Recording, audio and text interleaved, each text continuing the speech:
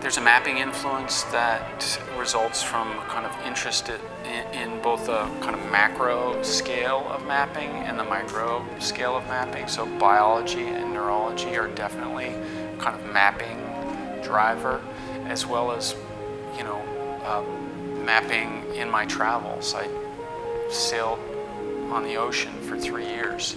And so my life was literally reliant upon maps and information and negotiating my environment. This is a familiar scene. Tourists who have lost their way.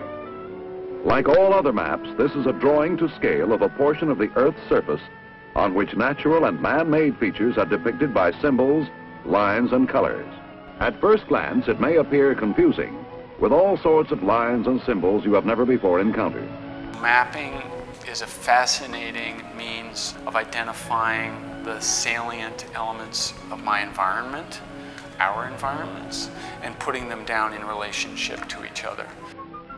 If you select a map which covers the area of your travels and know how to interpret the information it contains, the map will guide you to your destination. For these travelers, the relatively simple map serves this purpose, enabling them to visualize the route they must travel to reach their destination. It's a way of organizing the world so that we can negotiate our environment in the way that we want to. I see that through all of my work today, whether it's the collaborative things that we're doing here or the things I'm doing privately in my studio.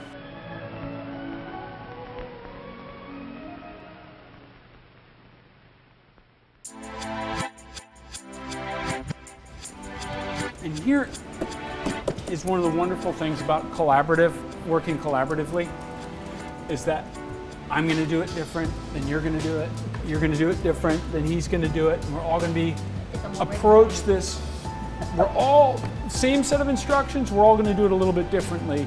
And the sculpture is going to have life because of that. As it's installed and the weather starts to take effect and the white starts to fall away, some areas will fall away faster than others, partly because of their size, partly because of our technique, and that's what collaboration is all about. The collaborative component has been a part of my work for a decade. I can create a setup and kind of get a degree of control in terms of a sequence of events which leads to a sculpture, but then I hand over part of that process. So it's kind of like being a choreographer, and then you have the dancers who contribute to the actual performance. Then when we move from the two-dimensional into the three-dimensional, I have to go back to being the artist again, where I take that information and I interpret it at scale, three-dimensionally, in material. One of the reasons that I originally decided to be trained in doing sculpture is because I really liked the idea of the resistance of the material, how wax behaves and how wood or steel or the density and the grain of a material really gives feedback that the artist has to respond to. Fast forward to today, where the collaborative element of these drawings is part of the resistance, to me, of process. Something for me to continually adjust my ideas and make them work relative to what we get. The people who come in here today and contribute to that drawing are going to do something that I can only think I know what's going to happen. In the end, there's going to be an image there that I have to use that's going to feed the sculpture in a way that I didn't anticipate. And that is the resistance that's so beautiful about the collaborative process. We're going to have several people come participate in the raw material of the sculpture that eventually I'll be installing at Grounds for Sculpture. I'm going to invite them to sit down and work individually on their own memories and generate a map from their memories that is based on the spaces that they inhabited in their childhood.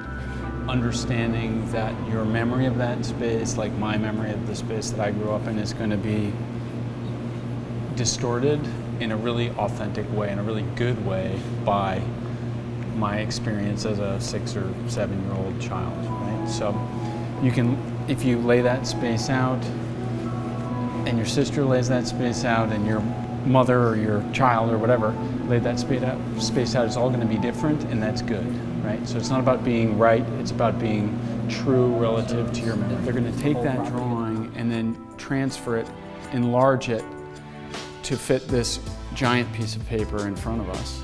they will, of course, each of them be overlapping from each axis of this drawing, overlapping with each other and getting a very layered result. It's going to be hard to read any individual drawing, and that's a good thing. I want that weave of all those memories together to create the map from which the sculpture will be generated in 3 dimensions. I love that they weave together and you can't really say, oh, that's this one person, that's the same.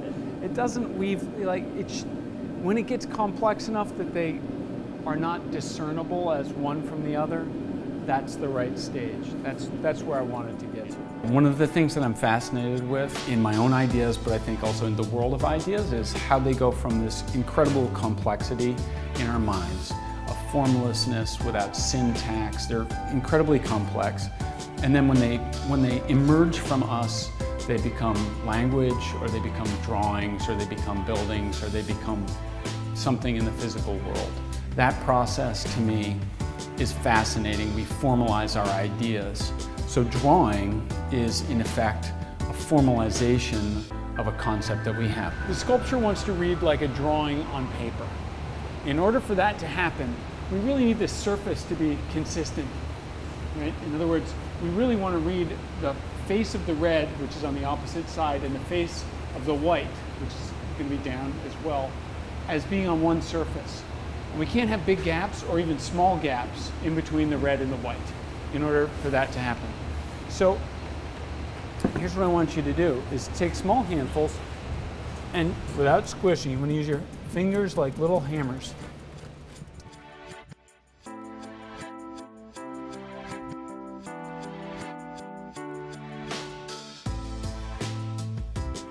So idea goes to drawing, and that's the first stage of it. And then drawing becomes a 3-dimensional object, becomes a sculpture in this case.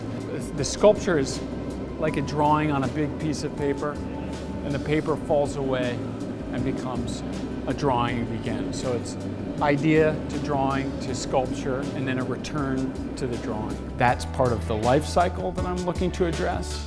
And one of the brilliant things about what Grounds for Sculpture has asked me to do is make this, the sculpture itself have a life cycle, which is reflective of the conceptual basis. So the sculpture will be created from these drawings, will be installed, and then it will succumb to the forces of nature over the course of the next couple of years. And it's not just going to disintegrate, it's going to have a phase shift that's designed into the sculpture, that it moves from one state into a distinct second state, which will have its own meaning relative to the drawing to sculpture process.